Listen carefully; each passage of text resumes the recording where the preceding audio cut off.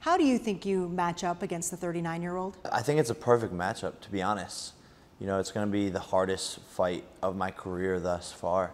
You know, like you said, he's a 5-time UFC champion. He has knockout power.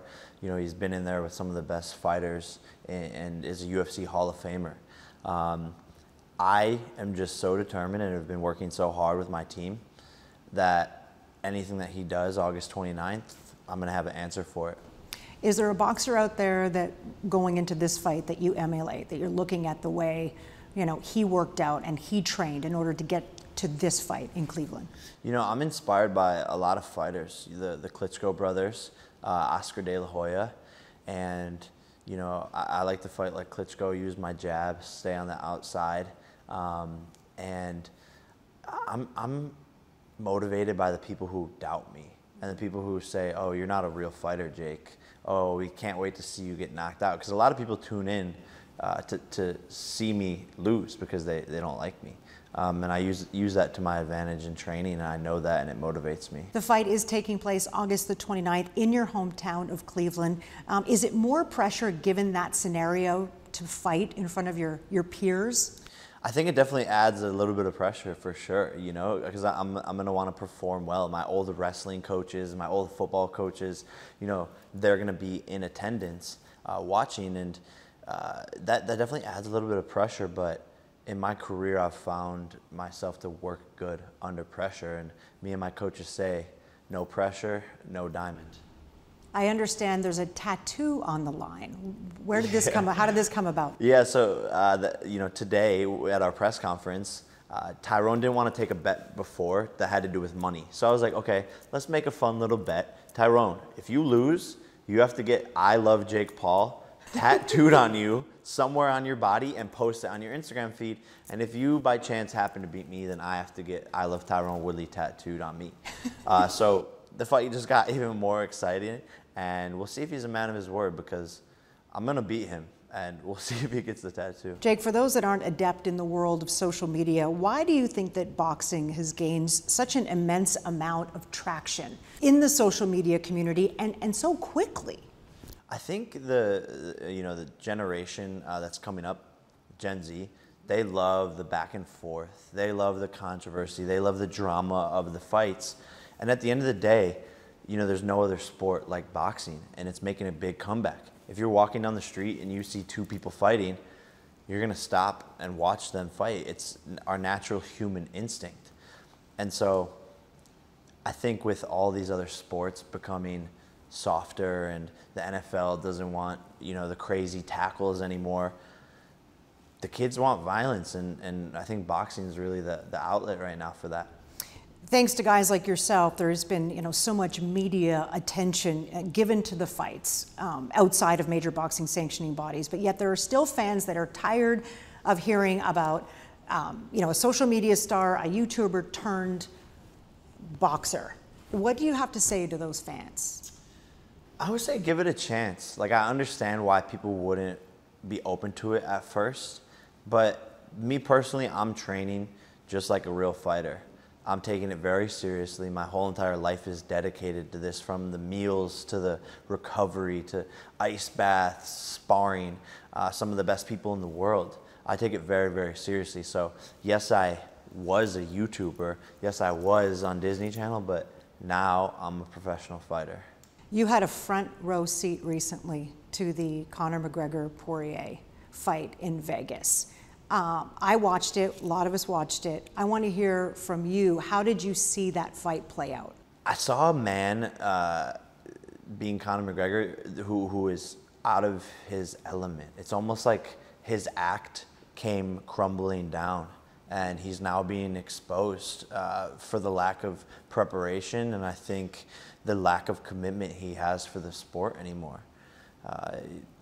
It's like his time is up almost. You know, Dustin Poirier was winning the fight and snapped his ankle in half, and I was wearing my Sleepy McGregor chain that was almost like a voodoo doll, and that fruition came to life. He was asleep on the canvas after the fight. Did you guys make any eye-to-eye contact at any point that day? So when he first got into the ring, he was like circling around the ring, and he like saw me, and like stared right at me and like tried to do like a shadow kick in the air. And I looked at my friend, I was like, yo, was he like trying to like say that he was kicking me? And my friend was like, yeah, I'm pretty sure he just looked at you in the eyes and like tried to intimidate you. You had previously offered him $50 million to fight you. Is that money still on the table? No, my new offer is $23, which can buy you 23 McChickens.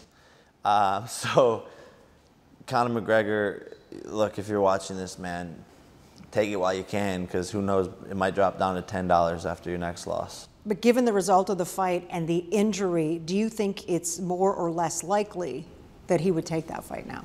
I think it's more likely.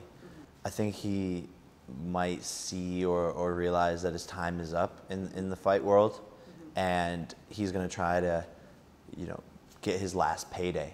And Conor McGregor versus Jake Paul is probably the biggest fight and the biggest amount of money that he could make in this sport right now. Under your occupation, it reads YouTuber, actor, social media influencer, boxer, and rapper. Are you still able to work on all of those things when really your focus right now, I can tell, is boxing? Or does something, what takes a back seat? I think everything besides boxing takes a back seat. Yeah.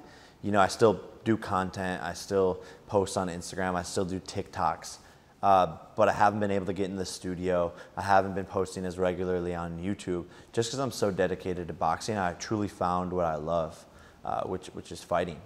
And that's what I plan on doing for the next couple of years. How important is it to you to be respected in the boxing community?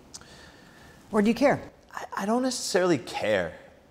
However, all I want to do is add to the sport because I love the sport. I think it's great.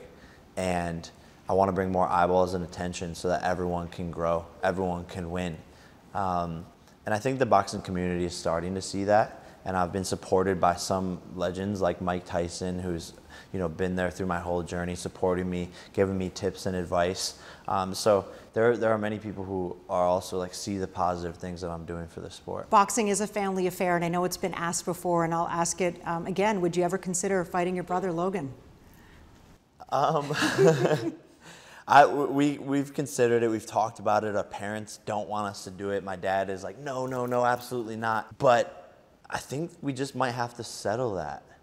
Like, I don't know if we can retire without making that happen. I think we both want to know what the result of that fight would be. Are the two of you close? Yeah, very close. We're literally neighbors. We spend all of our time together. So it would definitely be a big, like, switch up. We'd have to train in different places, but who knows what will happen, right? Any plans to fight a ranked boxer? For sure, yeah. Jake Paul versus Canelo Alvarez will happen in the next 3 years. He's going in there with guys who are smaller, shorter, and not as good as me. You know, he's fighting guys like Yildirim, who's the Turkish warrior who only goes in there for 3 rounds and barely throws any punches. So in the next 3 years, I plan on becoming a world champion, and I plan on beating Canelo Alvarez. One fight at a time, though. August the 29th in Cleveland, Jake Paul versus Tyron Woodley. How many family and friends have requested tickets for August 29th? Like 150 people already, and it's only at your expense, I bet. Yeah, it's only been like 24 hours, so I don't know what I'm gonna do. I'm gonna have to buy a bunch of tickets and give them out. So we'll see. Listen, thanks so much for doing this. Really appreciate the time. Thank you. Appreciate it. You got it.